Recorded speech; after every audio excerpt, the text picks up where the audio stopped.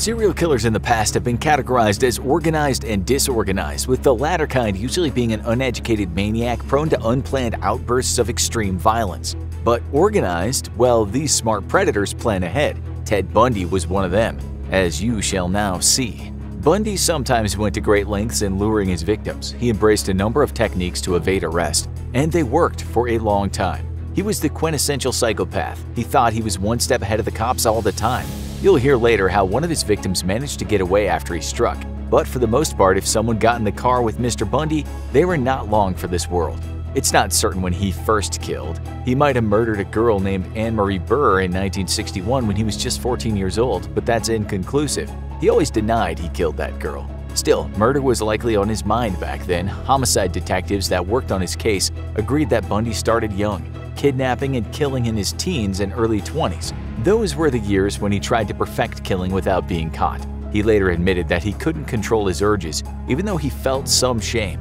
Using the third person, but really talking about himself, he described what it was like to kill or try and kill in those early days. He felt horrified by the recognition that he'd done this, the realization that he had the capacity to do such a thing or even attempt. That's a better word, this kind of thing. He sat back and swore to himself that he wouldn't do something like that again. Bundy also said on tape that he educated himself in getting away with murder by reading those gory detective magazines that were so popular back then. So with a bit of booze to diminish his inhibitions, he was ready to become the complete product, the epitome of the educated killer. He was 27. He knew the time was right. The victim was 18-year-old Karen Sparks. She was a dance student at the University of Washington. On January 4, 1974, Bundy crept into the basement apartment where she was sleeping. Just before dozing off, though, something had frightened her. Many years later, she recalled, "I remember seeing some guy looking at me and thought, gosh, you know, maybe it was just a figment of my imagination because it was so quick." She wasn't imagining things. In fact, she remembered that before she went back to her apartment, she'd been at the laundromat and some guy kept looking at her. When she looked back, he turned his head away. This was most likely Bundy.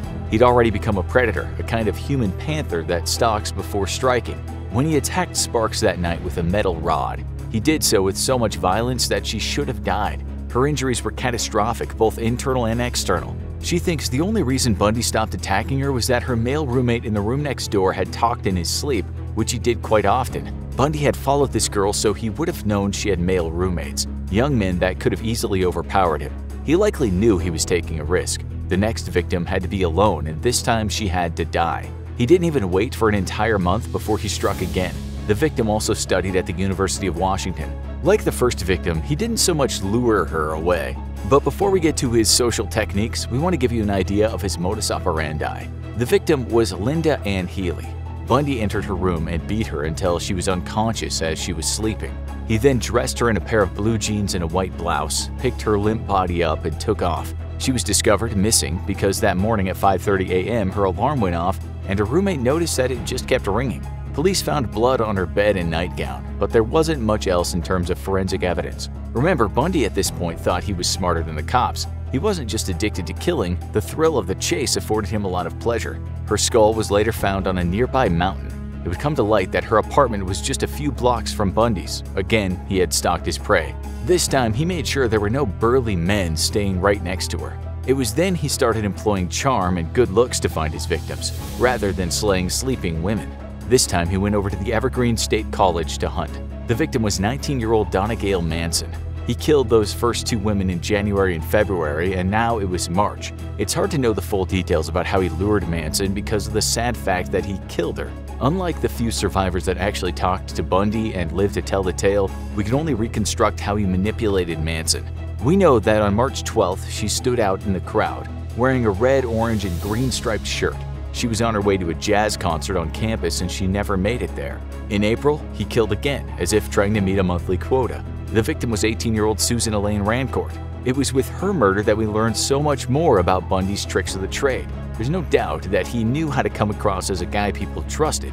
In junior high school, he sold Christmas tree lights to earn some extra cash. A fellow student from back then recalled, "Ted was the best damn Christmas light salesman I've ever seen." He must have used his cool and calm demeanor to abduct Miss Rancourt. She'd been at Central Washington State College in Ellensburg and went missing on her way back to her dorm. What happened exactly, we don't know. But we know that Bundy had previously tried to unsuccessfully pick up other girls at the same college. One of them was 21-year-old Kathleen Clara D'Olivio. She told police that she saw Bundy struggling to carry a bag of books. His arm was in a sling and his hand had a splint on it, which is why he was struggling. She stopped and asked him if he was on his way to the library, and he said, "Yes, can you please help me?" Notably, when she chatted with him, she never turned her back to him. Usually, as soon as that happened, he would strike his victim over the head, rendering them unconscious. Bundy had dropped a bunch of books and was hopelessly trying to pick them up. D'Olivio later told detectives we started walking, and when we came to a bridge, it was obvious that he wasn't going to go to the library.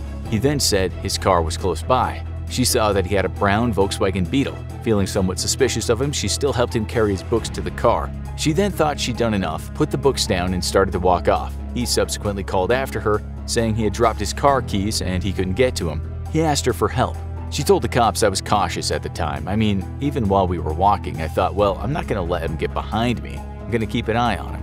She did help him look for his keys, but erring on the side of caution, she said they both should step back and look under the car, rather than bend down in front of him. She outsmarted Bundy right then. They spotted the keys together, and she walked away shouting behind her, "Good luck with your arm." He must have been furious that some girl had seen right through him, or at least been cautious enough to consider that he might be a sketchy dude. It wasn't the only time he failed to get his prey on that campus. He also tried with a young woman named Jane Curtis. She later told detectives that the man she met was good-looking, not someone she thought was freaky or creepy. He looked like a guy you could trust, a wholesome, educated type. She said she bumped into him at about 9 p.m. near the library. She told detectives he had this huge stack of books, like 8 or 9 books, and he had a cast on his left arm. All of a sudden, he kind of drops them right in the direction I was walking in. She offered to help this injured, handsome fella and politely told her how grateful he was. The two then started walking as they were going in the same direction. She was carrying a bunch of books. She later recalled, "He looked at me strangely. His eyes seemed weird." That's because he was looking at someone he thought he was about to kill. He was looking through her, already imagining all the warped things he would do to her dead body. She also noticed that he had a splint over some of his fingers. He told her that he'd been injured in a skiing accident. You see, Bundy made himself look vulnerable for 2 reasons. One, he knew young women would come to his aid, especially because he was well-spoken and soft on the eyes. 2, a man with a splint and a cast immediately says to a woman that he poses no physical threat.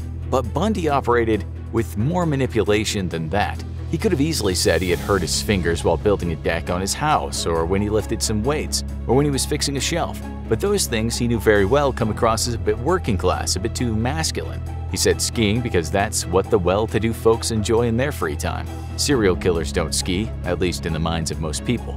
Back then, the public seemed to labor under the misapprehension that killers should look deranged and walk around with tattoos and shaggy beards. Bundy even drove a feminine kind of car, perhaps the cutest car on the market. He was gaming the public's ignorance, and to some extent, he got one over on the cops too.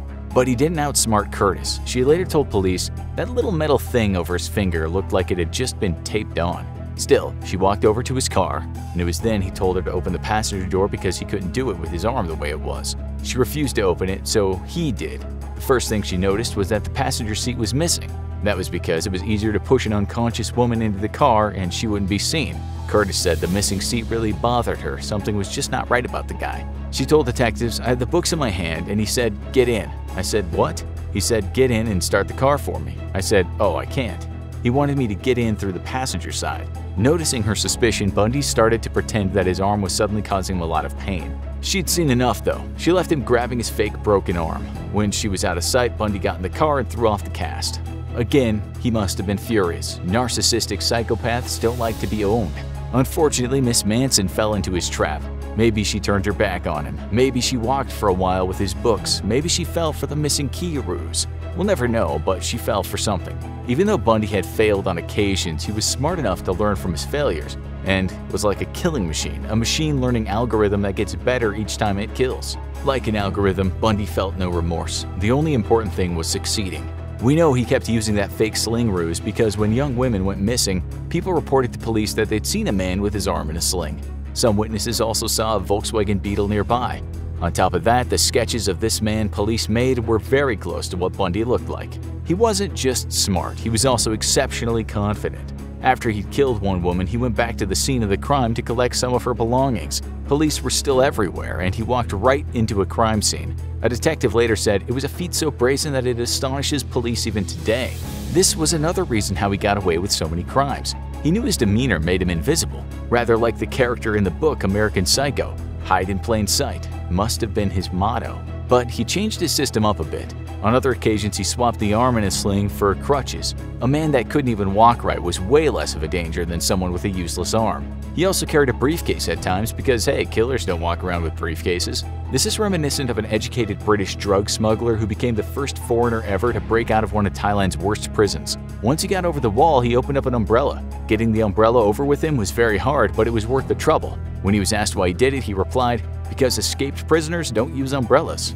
Bundy was an expert at exploiting people's preconceptions. Moreover, when he told people he worked for the assistant director of the Seattle Crime Prevention Advisory Commission, who could believe he was a killer? It was true, too. He actually wrote a booklet aimed at women when discussing how to avoid dangerous men.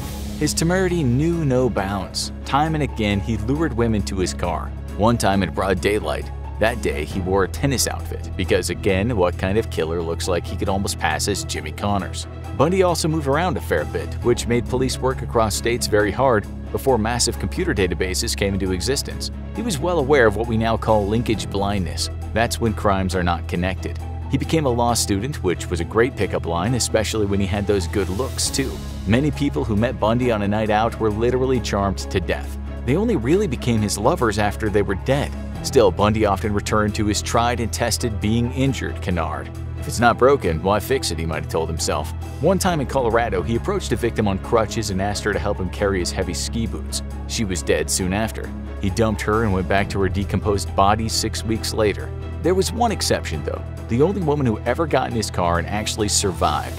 This was nothing short of miraculous. Like waking up next to a lion only to find it's cooked you breakfast and put your phone on charge. Her name was Carol DeRanch. She was in a shopping mall in Salt Lake City, Utah, when a good-looking, smartly dressed man walked up to her. He introduced himself as a detective and said he needed to know her car license number.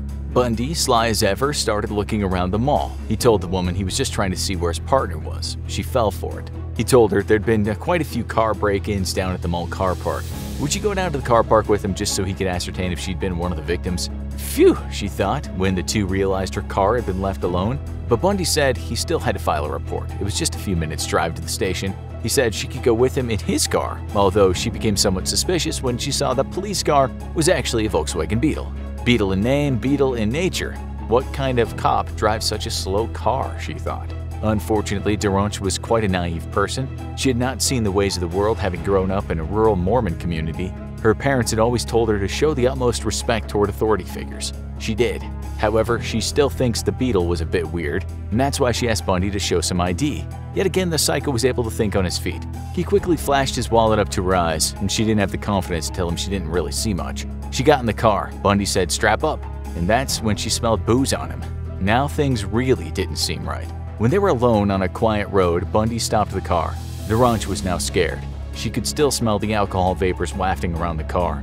For a moment, there was an awkward silence as Bundy just looked forward through the windshield. He then turned on her, snarling as he did. He clipped on some handcuffs, only in his hastiness he fastened them onto the same hand. DeRanch tried to get out of the car, at which point Bundy smacked her on the back of the head with a crowbar. She screamed, punched, kicked out, landing a blow right in Bundy's fiendish face. DeRanch got out of the car and left the bloodied Bundy in her dust. One thing she told police later was that he hardly said a word to her while they were driving. When being interviewed in prison, Bundy explained why he was a man of few words when it came to his victims. He said he never wanted to know any personal details about them. That was because it was hard to kill someone once they became a little too real. This wasn't about empathy, but the fact that them becoming real would wreck his fantasy. According to some experts on serial killers, if you ever find yourself up close and trapped by one of them, start talking and make sure you become as real as can be. It probably won't work, but it's about the best chance you'll have. Now you need to hear the full story, how they caught serial killer Ted Bundy. Or have a look at this.